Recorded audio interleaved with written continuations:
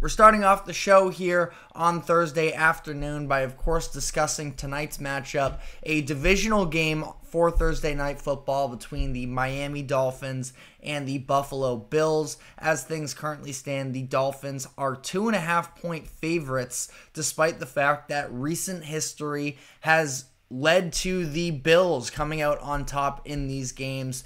Tua just 1-6 versus the Bills throughout his young career so far. Josh Allen only 2 losses against the Dolphins since he took over in Buffalo. So again, recent history would show that this is a game that has the Bills written all over it. But of course, the Bills especially going through a lot of overturn this past offseason that has led to some drastic changes on the roster where offensively, he is without his top 2 targets from last year in Gabe Davis and Stephon Diggs. Defensively, they have a lot of members of the secondary to replace. So, very different Bills team this upcoming season, and this feels like an opportunity early in the year before the Bills have really found their groove at home in Miami, that this is the opportunity that the Dolphins sort of have to capitalize on. And in order for them to do so, the number one question would be, can the Dolphins actually limit Josh Allen? Where Allen versus the Dolphins these past couple seasons since the beginning of the 2022 season, he's played 5 games, 4 of them regular season, plus 1 playoff game in 2022. He is throwing for 347 yards per game, 15 touchdowns and 5 interceptions, with another rushing touchdown in there as well, 32 rush yards per game. Does have 4 fumbles lost during this time, which I just found to be interesting. But, you know, we already know that he is a reckless quarterback. That's been his identity since coming into the league. But he's also a lethal talent that has been able to carve up this Miami Dolphins defense in their last handful of matchups. Like I mentioned, those 5 games, the Bills are averaging 29.6 points per game. Like I mentioned, though, the difference this year is that Josh Allen is without his top couple weapons that he's had in recent years in Diggs and Gabe Davis, and there really isn't a clear-cut wide receiver 1 for him to be able to rely on. I thought that he was excellent in Week 1 against the Arizona Cardinals. He himself was responsible for 4 touchdowns, 2 of them in the air, 2 of them on the ground, but you know, especially when it came to the red zone, it felt very Josh Allen reliant to create things on his own, and we saw him keeping it for himself. He finished this game with, I believe, 9 carries and had 2 of those rushing touchdowns, of course. Did injure his wrist, it appeared, on one of those rushing touchdowns, which is why I don't think that Allen is going to be able to lean on his legs quite as heavily as he did in Week 1. That it's just not really a sustainable form of offense throughout a 17-game season. He is too vital. He needs to avoid taking those types of hits. It was great. They were able to pull off the comeback win last week, but I would expect that the Bills are hoping that they can establish the run game even more so. James Cook did look good in Week 1, so it's not that. It's just a matter of, especially when it got to the red zone, those drives were sort of stalling, if not for Josh Allen becoming a superhero at certain points and scrambling around there. That's where I think the loss of sort of a go-to target kicks in. Now, I would definitely be interested in Keon Coleman, who did receive the most amount of targets for the Bills in Game 1 with 5, that he could really start to emerge as a red zone presence for this Bills team. Additionally, I'm a big fan of their tight ends in Dawson Knox and Dalton Kincaid. So those are 2 players that I could see emerging for the Bills moving forward here. But you know, all of that being said, it's clear that Josh Allen, as he's still sort of figuring out his groove in this new look offense, that he needs to start developing some trust with his receivers, and he doesn't quite seem to be there just yet. So for the Dolphins on the other side of this, they need to take away the running lanes from Josh Allen because, like I mentioned, there were no wide receivers for the Bills last week, or no players in general that had more than 4 catches. Keon Coleman did hit that note. 9 different players caught a pass from Josh Allen, which is a good thing because ultimately it seemed like, there was all of this conversation of, oh, well, what's Josh Allen going to look like without Stephon Diggs?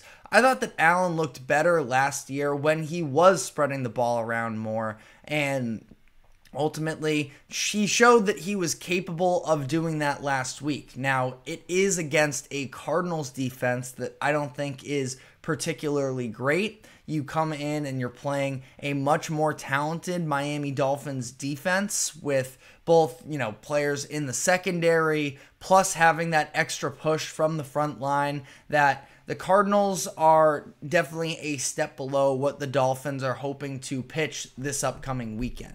And I think that, with new defensive coordinator Anthony Weaver for the Miami Dolphins, they did a really good job in week 1 against the Jaguars. Jacksonville only totaled 267 yards.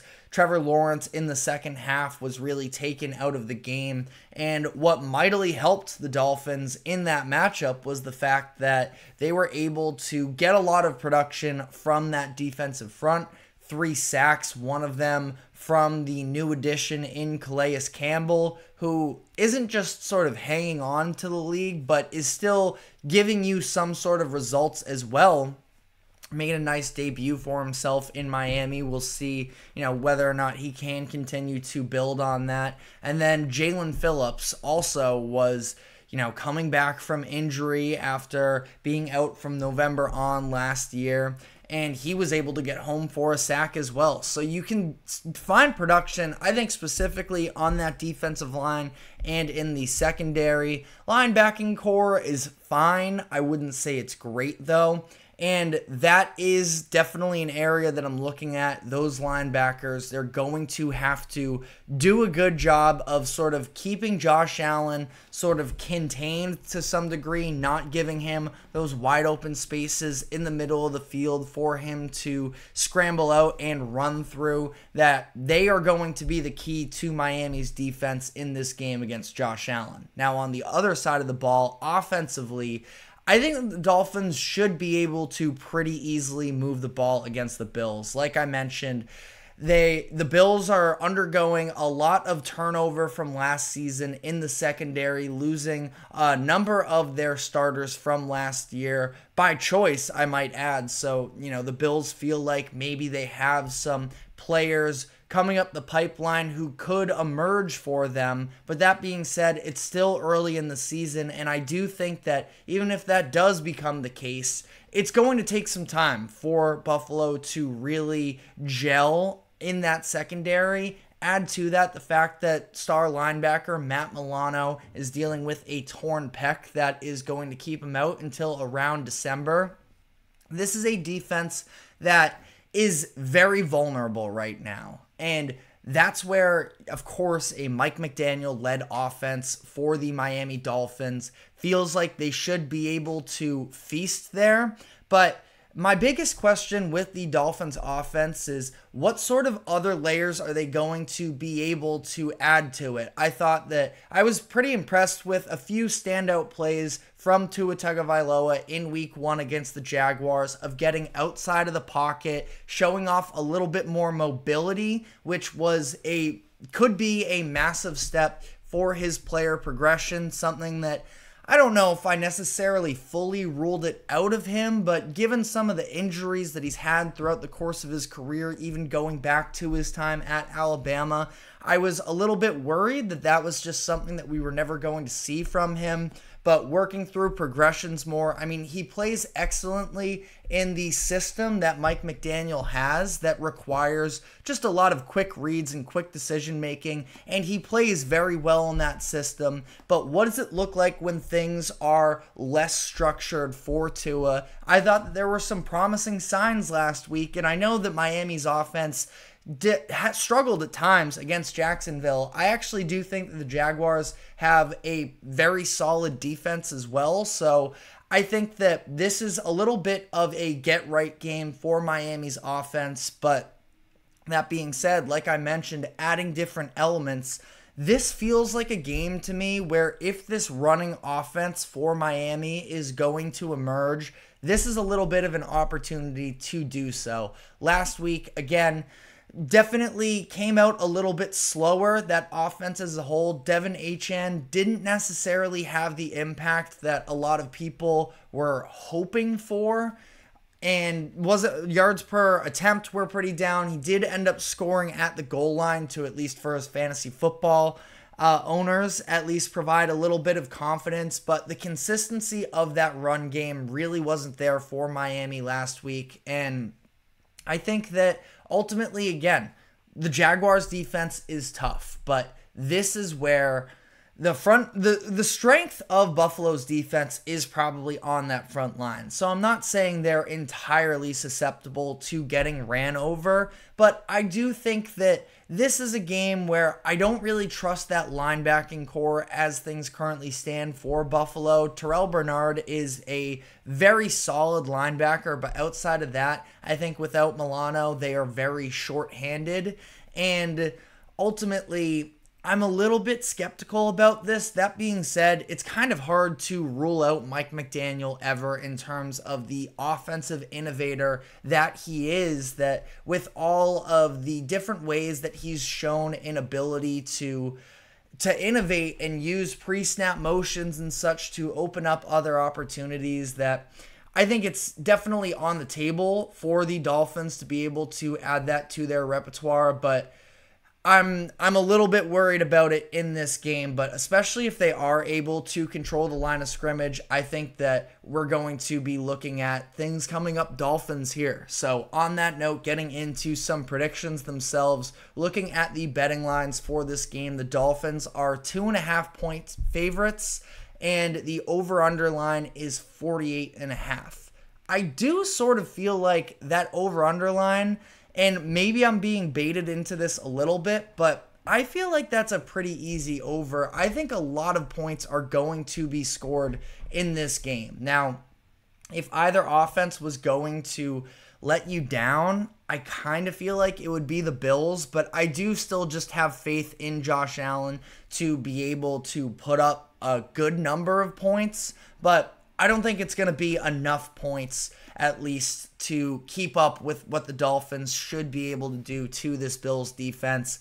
I have the Dolphins winning this game, and I believe that they can absolutely cover the 2.5-point spread that is currently available on ESPN Bet. So that is the direction I would go in this game. Is I like the Dolphins outright, probably with the spread as well. And then if I had a lean on the over-under line, I would say over, but that being said, it does feel a little bit trappish to me. So I myself am definitely going to be staying away from that, but let me know what your thoughts are in the comments section, as we are going to continue to talk about this game a little bit more from a fantasy football perspective and turn that into league-wide as we head into week 2. I'm going to be giving a list of my favorite fantasy players for each position and what the expectations are for them as to whether or not they are going to be available. We do have a comment here from the name, sorry, as I'm having a little bit of a technical difficulty here. We have a question from Andre saying, is Achane playing? Achane was listed on the injury report earlier in this week as he was dealing with an ankle injury. We haven't gotten any official results as of the past hour, so I can't give you a definitive answer there. Mike McDaniel said that, quote, we'll see how it plays out, so we'll have to see there, but I think he'll be available. If not, I know that Jeff Wilson Jr. has been gaining a lot of traction of the past few days. If he's not available to play, and Jeff Wilson would probably be a decent spot start there if Achane is unavailable. And we're gonna go more in depth to the fantasy football updates, but we'll address Andre's question here: is would you take a shot on starting Keon Coleman in the flex tonight? He also mentions he has Josh Allen as his quarterback, so doubling up there. I like Keon Coleman, again, top target leader for the Bills in week 1. Then, again, I really do think that as him and Josh Allen get on the same page, I think that he's going to be an awesome red zone threat for the Bills. I would take a shot on it. That being said, and I'm going to get into it more later, I do think that Khalil Shakir is probably the receiver I would lean more so to based off of the fit of him playing against the slot. In the slot, I think that we saw Jalen Ramsey last week following around the number 1 wide receivers for Jacksonville, and Jalen Ramsey had his hit or miss, a little bit of a rough first half, but was able to work his way into it. But I think that Coleman is going to have much more difficult matchups. Shakir is the one that I think he's going to play in the slot. I think he's going to have opportunities against Miami's linebackers and could carve out a role for himself there. But again, we have a lot more to get into on the fantasy football front with both tonight's game and with the games upcoming for this weekend. So if you have any fantasy football questions, definitely be sure to drop them in the chat and we'll try and address as much as possible. But we do have to take a quick break here. Then when we come back on the other side, I'll be talking about the biggest impact players in fantasy football for tonight's game, and I'll be running through my top skill position players for the weekend in terms of fantasy football impact. So do not go anywhere. We will be right back after this quick break.